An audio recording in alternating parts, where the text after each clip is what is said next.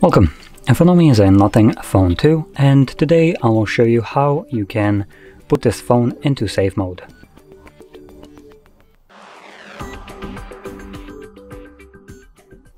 So to get started, we're going to pull down our notifications by swiping down, and swipe down once again, and you will find your power button right here, so click on it. When it gives you several options, you want to hold power off.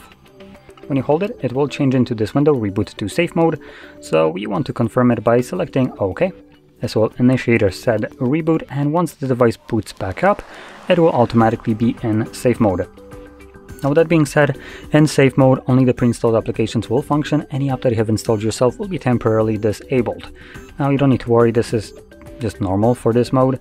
It's designed to troubleshoot your device, so if any kind of app is causing you problems, it wouldn't be able to do that now, because no app can run, at least no app installed by you can run here.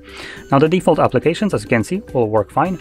Now the way you kind of see it is there are the apps that will not run, because now they are just transparent basically, and then there are the normal looking ones. Normal looking ones will run, and not so normal looking ones. As you can see, when you try to open them up, it gives you this pop-up, downloaded apps disabled in safe mode.